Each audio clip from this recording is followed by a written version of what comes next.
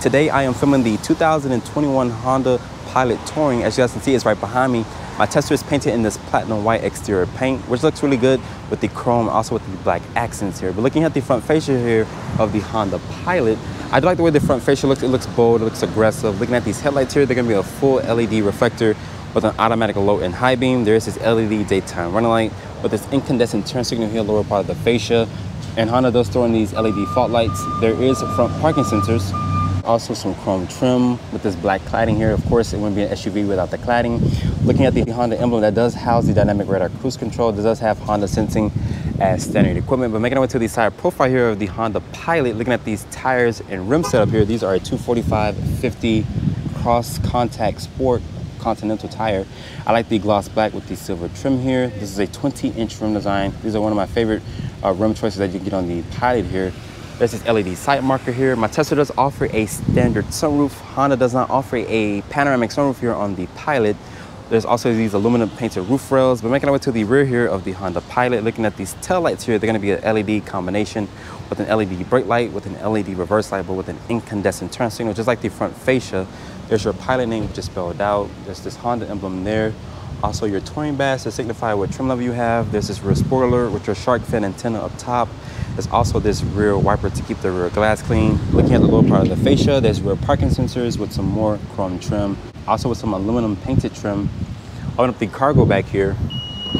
My tester is equipped with a power opening tailgate. Looking here, Honda says you get 16.5 cubic feet of space. And to fold down the third row here, Honda makes it really simple. They give you this little strap here. You just pull with one motion. Once the third row is folded down, Honda says you get 46.8 cubic feet of space. And once you fold everything down, you get 83.9 cubic feet of space. There is a compartment here for storage. There's also a 12 volt back here. And underneath here, there's gonna be some underfloor storage, just in case you wanted to hide some items.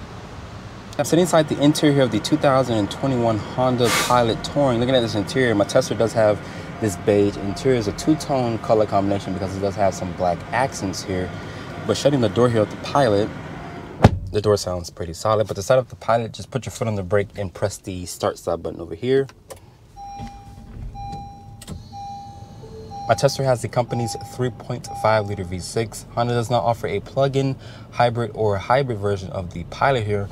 I wish they would just offer that. Maybe for the next generation of Pilot, they might offer a electrified version or a hybrid version here of the Pilot. But looking at the door panel materials here, it's going to be a soft touch ejection molded plastic. There's this black painted trim here with two-person memory seats. There's this chrome door handle.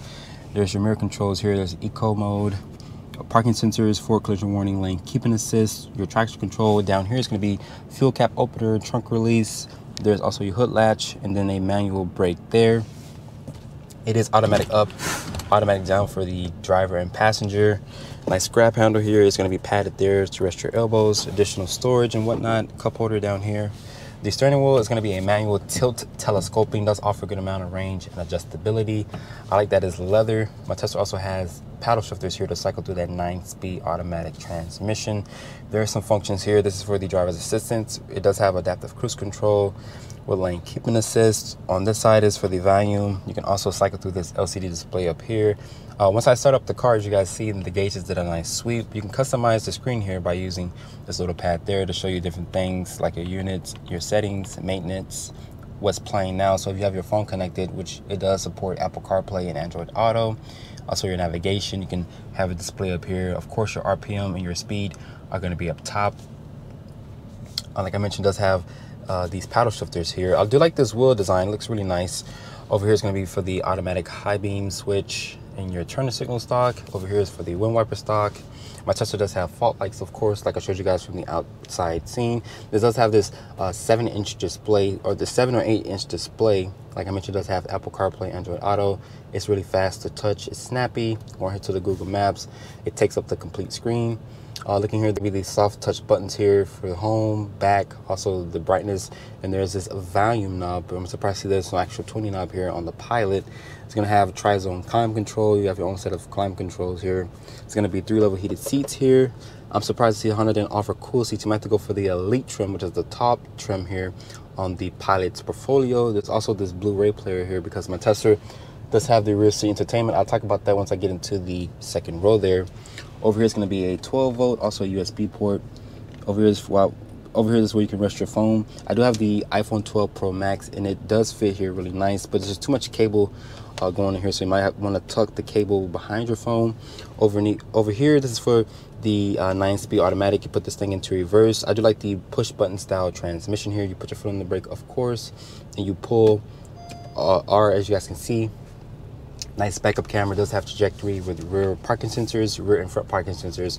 There's different angles here that you can look around the vehicle, of course, so you can be really careful if there is kids. This does have a rear cross traffic alert, so this thing will automatically brake for you if there was someone behind you, or if you're going to hit something. The vehicle will basically put the brakes on for you. There's neutral here, also drive, also there's sport mode. You click it for S. Of course, the thing makes over 280 horsepower and 262 pound-feet of torque. Put it back into park, you press the P button here. There's a snow mode, and also for the automatic start stop, so you can save fuel. Your hazard switches here. There's 2 cup holders. I like that this does have black piano trim, but it will leave fingerprints over time. So if you guys have OCD, you want to basically keep this thing wiped down. Looking at the dashboard, it's going to be a nice leather material with some stitching here. I do like the 2-tone color combination that my tester has. Looking at the glove compartment here, is damped, but it's not lined with felt. It's a pretty decent sized glove box. You can put a lot of stuff in there. Looking at the seats here, they're nice. They're not aggressively bolstered, but they're really supportive and comfortable. There's also this armrest here, so if you're on a long road trip, you want to rest your elbows, you can definitely do so. Looking up top, there's going to be the standard sunroof. Honda does not offer a panoramic sunroof on the Pilot. Maybe for the next generation of Pilot, they might offer that.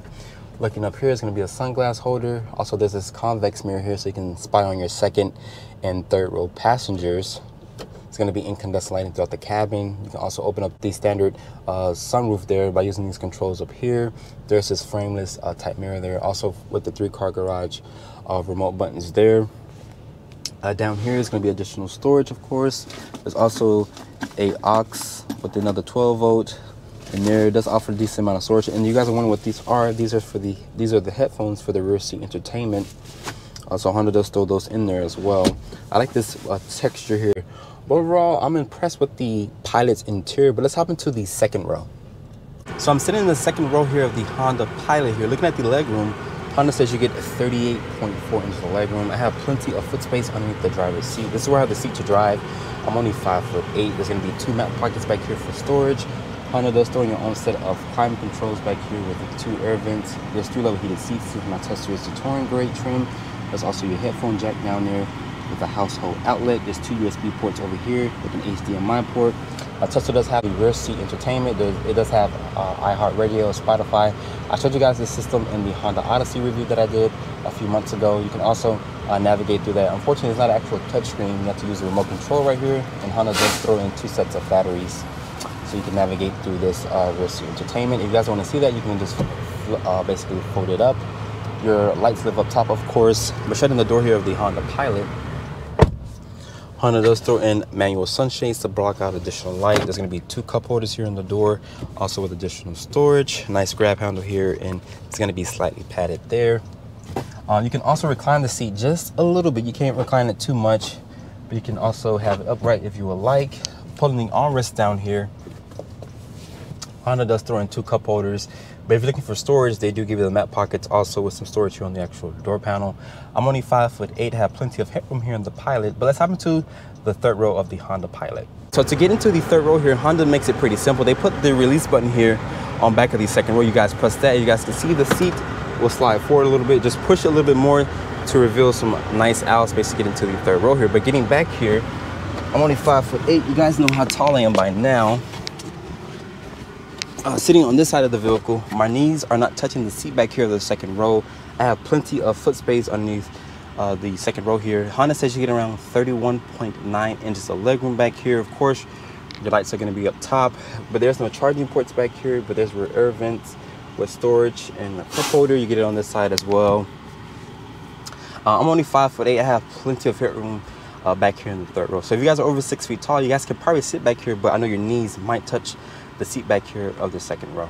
The hood open here for the 2021 Honda Pilot. Let's see what powers the Pilot here. This has the company's 3.5 liter V6. It makes 280 horsepower, 262 pound-feet of torque. It's paired with a 9-speed automatic transmission. And as the Pilot sits here, it weighs in around 4,100 pounds. If you guys equip this thing with all-wheel drive, it's gonna weigh 4,300 pounds. Fuel economy is rated at 20 in the city, 27 on the highway, and 23 combined. With adding all-wheel drive, it's gonna be $2,000 extra, but that will increase the towing rating from 3,500 pounds to 5,000 pounds. So starting off in the 2021 Honda Pilot Touring, a tester has the company's 3.5 liter V6. It makes 280 horsepower and 262 pound-feet of torque, and it's paired with a 9-speed automatic transmission. Fuel economy, really quick, is rated at 20 in the city, 27 on the highway, and 23 combined. So the Pilot does get really good fuel economy for the front-wheel drive model. And all-wheel drive is going to be $2,000 extra, but it does basically upgrade the towing rating from 3,500 pounds to 5,000 pounds. So if you guys like to tow, I would highly recommend going for the all-wheel drive system here. But the steering is not bad here in the Pilot. There is some body roll when you attack some back roads. Like here, I just went on a little twisty road. The car did have some body lean, but it's not enough to basically scare you. But the Pilot does rides extremely smooth. It goes over the bumps just fine. The suspension basically sucks up the bumps as you go over them. Like here in Miami, we don't have the best roads, like I told you guys from previous reviews. But the Pilot is a really good family hauler. This thing has standard 3 rows of seating. You don't have to pay any extra charge because Honda gives you 2 standard equipment. It does have Honda sensing, which includes lane keeping assist, lane departure, emergency braking with forward collision warning, with blind spot monitoring, with adaptive cruise control. So it does come standard with Honda's driver's assistance, which is really good driver's assistance. I do like that Honda offers it as standard equipment. Some competitors will charge you for like adaptive cruise control. Some other competitors will charge you, like I mentioned, but Honda just gives you 2 as standard equipment. That 3.5 liter V6 is really responsive. It's sporty. I like the way that it basically feels. Like I mentioned, it makes 280 horsepower and 262 pound-feet of torque. But this thing is not a speed demon. You're not gonna take your Pilot on the track. You're gonna basically take this thing on the highway and get the best fuel economy as possible. But I'm really surprised that Honda does not offer a plug-in hybrid of the Pilot or any electrified model here of the Pilot. Maybe in the next generation of Pilot, they might offer that. Hopefully they do. Same thing with the Odyssey. I know Toyota has the Toyota Sienna, but that thing is really sluggish because it only makes 245 horsepower. But it does have a hybrid powertrain, but I wish Honda would offer that for the Odyssey. Yes, I know this is not an Odyssey review, but basically this thing does share the same powertrain with the Odyssey, but I wish Honda would offer just a little bit more in their portfolio with the powertrain options. This thing gets really good cargo. If you fold down all the seats, Honda says you get 83.9 cubic feet of space. We'll put this thing into a sport mode here. You just press the drive selector that says D here and just put your foot to the floor. The 3.5 liter V6 does have a nice growl to it. It does sound really sporty. Like I mentioned, you're not going to be attacking back roads here in your Pilot because this thing is a 3-row family hauler here. But if you guys are planning to do so, it is going to have a lot of body roll. But putting my foot down here a little bit. The V6 pound, it sounds really good, just like from the Odyssey that I tested. But the Odyssey has a 10-speed automatic. This has a 9-speed automatic. And Honda does throw in paddle shifters here. And they're really responsive.